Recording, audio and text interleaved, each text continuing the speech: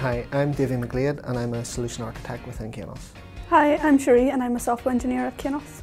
My name is Andrew Paul and I'm a software engineer at Kainos on my placement.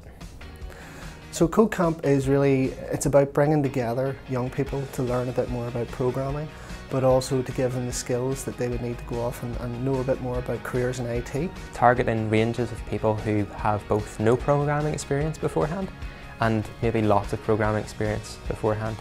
But either way, we're bringing them together and we are putting them through a course which targets mainly Android development using MIT's App Inventor among other IT skills.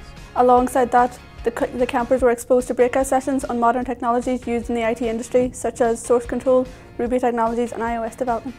A lot of those students that attended CodeCamp may not have known how to program before.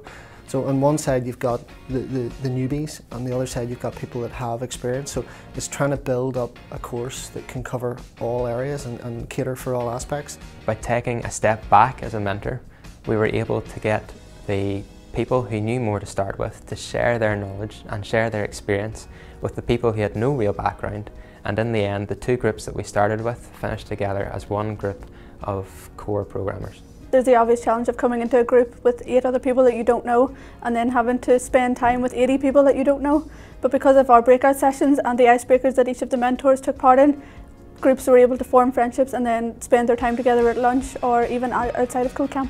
By the end of the 2 weeks, because of the way the mentors were talking to them, they were starting to think, if this happens, I want to do this. Or else, if this happens, I want to do that instead.